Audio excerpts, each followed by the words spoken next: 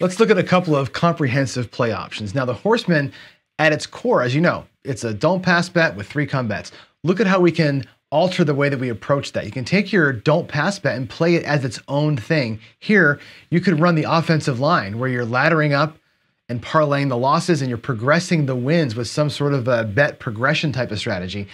And take the come bets, and instead of playing them flat straight bets, play a 3-point Johnny or a 3-point Molly where you're placing odds after you've got them all set, cycling your winnings back through the come and keeping those come bets kind of in constant motion. That's one way to combine 2 strategies into the core of the Horseman where the setup is essentially the same.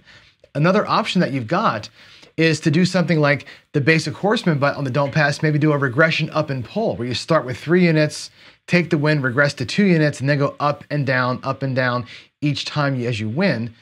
And your come bets can be played as a come ladder, where each come bet is progressively larger in size as you go. Again, no odds on that one, but again, mixing and matching the ways you know how to play the don't pass, mixing and matching the come bets with ways you know how to play come bets, and combining those into a strategy that gives you stronger play on the 7 and stronger plays on longer rolls in the box. Very interesting ways to take the Horseman from its base to something really strategic and aggressive. Let's go look at a couple of those options out there on the table. One of my favorite ways to play the Horseman is to combine 2 strategies that work really well within the Horseman, because we're playing 3 come bets and a don't pass.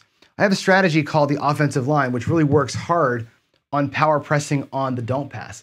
I have a strategy called the 3-point Johnny, which works really well by using odds on 3 come bets. So I think it makes good sense to combine those 2 strategies as how we play the Horseman. I'll link to both of those in the description, of course, as well as giving you an in-video link at the end.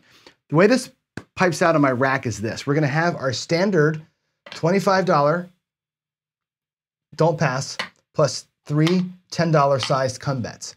I have an additional quarter that I'm holding by as a power press on the don't should we get to a good position, okay? I've got an additional $120 set aside for odds on those come bets should they get set. We'll put that over here in our rack. And the way this plays out is this. We're gonna take our initial don't pass. Let's assume for the sake of this demonstration that this pays. Let's say it pays on the come out. We get a 3. Pays 1 to 1, which is amazing. We'll stack that up.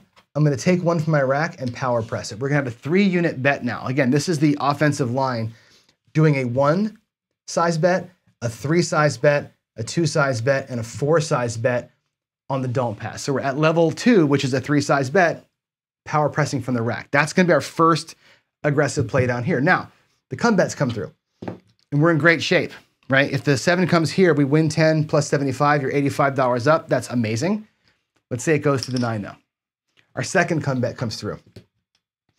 Here again, if the 7 comes, you'd lose 10, you'd win 10. Those cancel out. Your net win is 75 bucks. Also, great. Let's say that goes to the 10. Our third come bet comes through. And again, on the 7 here, you'd lose 20, you'd win 85. Your net would be 65 on a 7.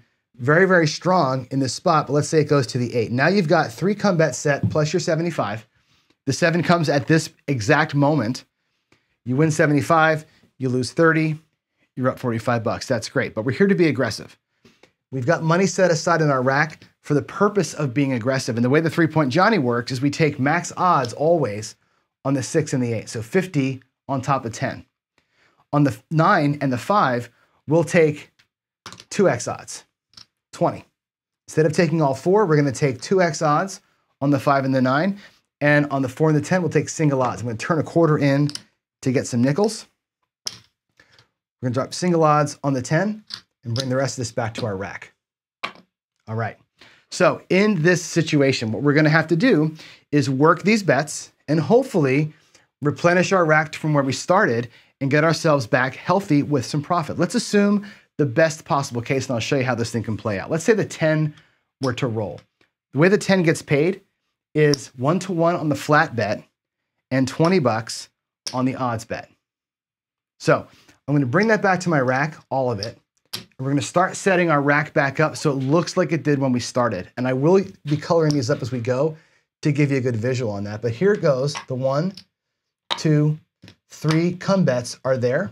in our rack, plus 20 bucks.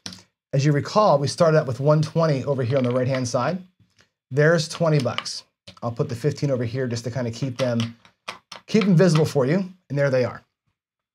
Let's say the 9 gets paid. The 9 comes down and gets paid. We roll a 9, that's great. We're gonna get paid 10 for the flat, and the 20 on the back gets paid 30 bucks. I'm gonna take these nickels here and pay them as a quarter, just to make the rack look pretty. And that's how this comes back. Now, how we set the rack back up is this. These 2 quarters, I put them back in the front where we started. So our rack now looks like the 2 bets from the don't plus our 3 come bets. And we're starting to make headway over here in rebuilding the $120 that we had, okay? If I were to take these and turn them into a green chip, you'll see that over here we have 70 bucks towards our 120 on that side. If the 8 comes down and gets paid, that's a fantastic payment.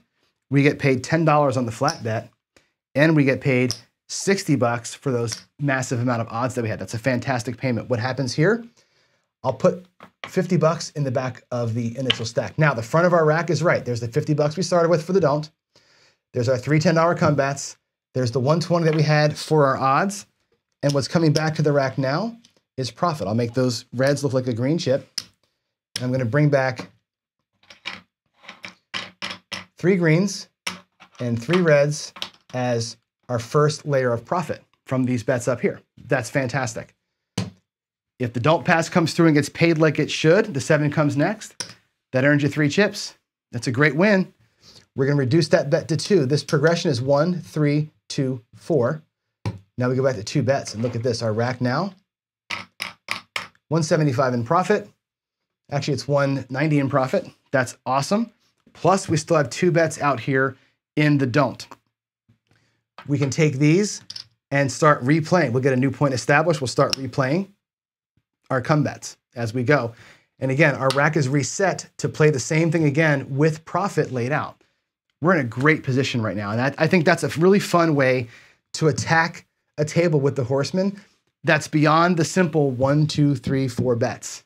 It's taking those 4 bets and doing something more powerful with them when the table conditions present themselves. That's a great way for me to play it. I think that's super fun.